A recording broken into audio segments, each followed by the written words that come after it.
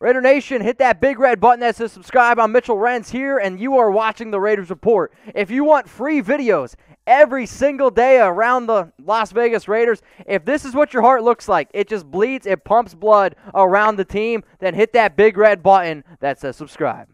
No matter the location, from O-A-K-L-A to L-V, I'm a Raider. So what exactly are we talking about on today's show? We're talking about the offseason and some moves that the Las Vegas Raiders could do. Currently, they have minus $7.2 million in cap space. This is after the Raiders decided to move on from a player like Tyrell Williams, okay? So keep that in mind. What I tried to do on today's episode is think of myself as me, Gus Bradley, Mike Mayock, John Gruden. We're all sitting together in this room, and we're trying to figure out, how can we get this team better? Who are some players that we need to cut? Tyrell to start. And who are some other players that we need to potentially move on from to save some money? And then go out and figure out who to sign in free agency and then players to target in the draft. So the first move that ended up happening, which is why I wanted to make this video, is the Raiders decided to move on from Tyrell Williams. This won't be official until the start of free agency, so March 17th. So when you're gone over the cap, if you're on Spotrac, they're telling you the Raiders have a certain amount of dead money. They haven't taken Tyrell off the books. I'm telling you, I am taking Tyrell off the books, and when you take him off, the Raiders' cap space is at it's negative $7.2 million. So let's run through here real quick some of these cap cuts. You're moving on from Trent Brown. Get him the hell out of here. Save $14 million. This dude has never shown interest in being a Las Vegas Raider. If you can guarantee him he's going to play some football games, sure, that's great. Can anybody do that? No, you can't. So you move on from him. Another player that you're probably going to have to move on from. Now, if you can trade Mariota, if you can trade Trent Brown, great, do it. The bottom line in this video, though, is I'm trying to save some money so we can go invest in free agency. You cut Marcus Mariota, more than likely save $11.35 million. Sorry, way too much money to pay a backup quarterback.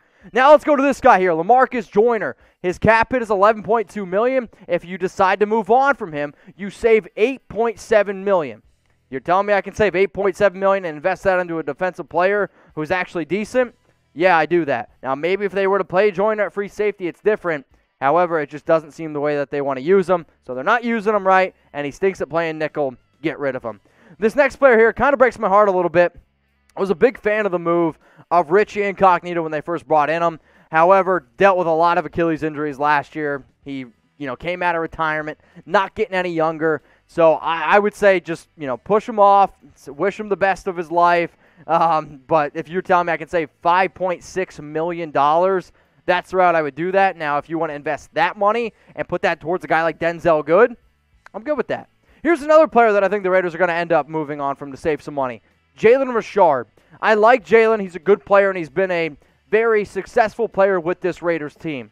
However, I'm not paying $3.5 million to a backup running back, probably even your third-string pass-catching running back, a guy who he really only touched the ball, 40 times last year? Not quite enough to pay $3.5 million. So go down to the comment section. Name another player that the Raiders should cut to save money. Because with defense the way that it is right now, you need to be able to figure out how to get rid of some of these other players to save up some money and invest in the defense. So I just gave you, I think that was 5 players off the top of my head, that the Raiders should move on from. And here they are. Trent Brown, Mariota, Lamarcus Joyner, Richie Incognito, and Jalen Richard. If you move on from all 5 of these players, you're at $43.15 million after cuts. That's how much you save. If I'm telling you right now you can save $43.15 million from cutting these 5 players, I would anticipate all you are like, all right, Mitch, you got my attention. I'm listening now. So how about this? You save $43.15 million after cutting these 5 people. What does it look like now? The Raiders are sitting there at $36 million. So now you have $36 million to be able to go out and spend a free agency, right?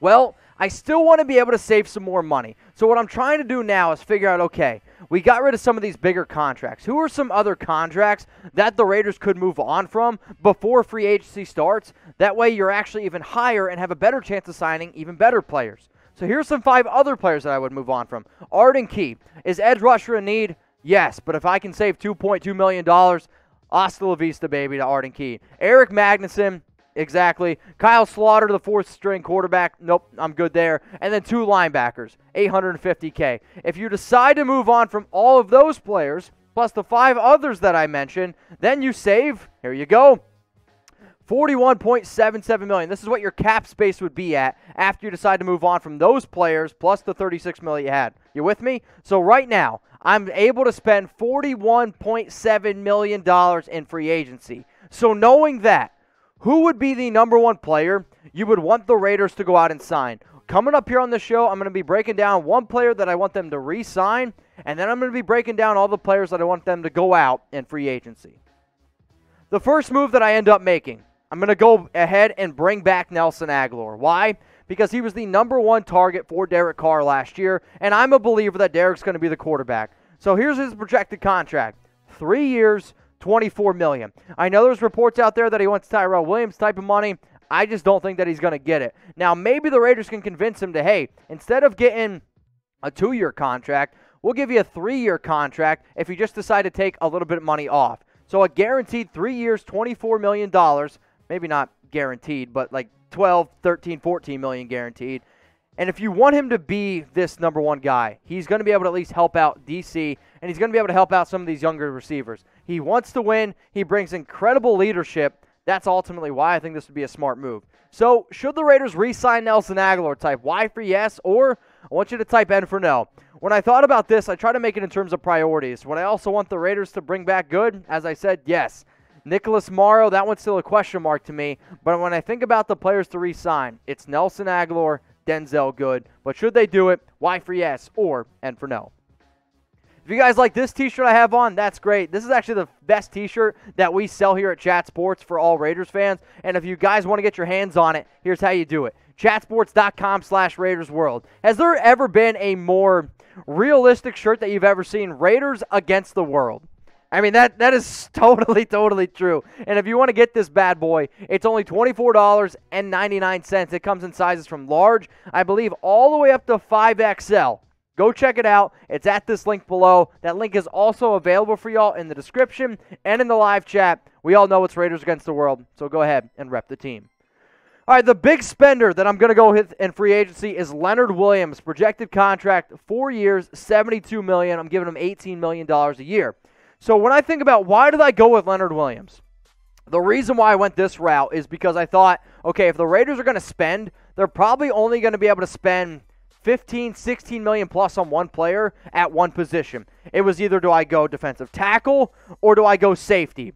The comments that Gus Bradley made where he said that my defense is focused on getting interior pressure, where I want a defensive lineman. So if I'm sitting there with Gus Bradley and I'm like, okay, he probably thinks that defensive tackle is a bigger need, I'm going to go with the guy like Leonard Williams over some of the other top safeties that I've shown here on this video. So you bring in Leonard Williams at 26 years old who grew up a Raiders fan. I know I'm going to get production out of him. 57 tackles, 11.5 sacks. That's the guy that I ended up spending big on. Let's now go to this dude, Richard Sherman. So I don't know if this is the player that I would 100% want to go out and get, but the reason why I put him on this video is because it seems like a player that John Gruden's going to really want. 2 years, $18 million. Why 2 years? Already multiple reports out there, and Richard Sherman said himself he wants to play 2 more years. Sherman knows the Gus Bradley system well. If he wants to play cornerback, he can be that cornerback too. If he wants to drop back and play a little bit of safety, I actually think that might be a successful way. He won't be the center fielder, if you will, on the team, but he could at least still back up a little bit. If you're looking for an alpha to help some of these younger players like a Trayvon Mullen, some of these younger players like a Damon Arnett, this is a smart move. And this is also a very, I'm just going to say it, John Gruden-ish type of move. If you're with me, knock on wood. If you guys want to talk more Raiders with me, always hit me up on IG. I'm at Mitchell Renz 365. If you want to talk to me about more players that you think the Raiders should go out and get in free agency, seriously, hit me up. I'm always checking my DMs. I'm always seeing what you guys have to say. And if there's anybody that I missed, please let me know. Let's go to this player here. So since I couldn't spend big on safety, I was like, okay, who's a player that I think makes the most sense for what the Raiders are trying to do?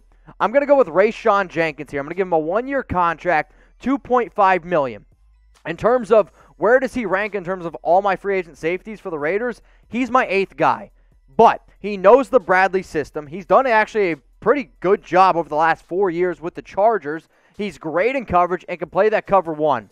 I decided to spend big on Leonard Williams. That's why I'm going to go here with a cheaper route at safety with Rayshawn Jenkins. Now, if the Raiders want to go in the draft, maybe look in the second round for like a Richie Grant, maybe a Jevon Holland, maybe Merrig ends up slipping down a little bit. Something to think about. This guy's also been pretty productive. So 84 tackles, 2 interceptions, 4 pass breakups. Rayshawn Jenkins to the Raiders.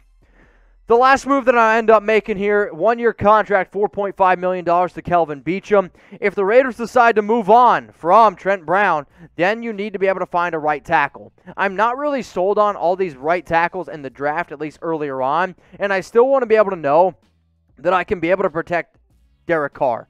Kelvin Beachum is not the top right tackle. However, I know he's going to be able to play. 3 straight seasons with over 800 snaps and played 1,126 in 2020. I know a lot of things aren't guaranteed in life, but I am pretty confident that Kelvin Beachum, who is one of the toughest SOBs in the National Football League, is going to figure out a way to get out onto the football field. He played right tackle for the Arizona Cardinals, so move on from Trent Brown, invest a little bit cheaper at right tackle, and then if you can't figure out a way to bring back Denzel Good, maybe you try to roll the dice then with a guy like John Simpson.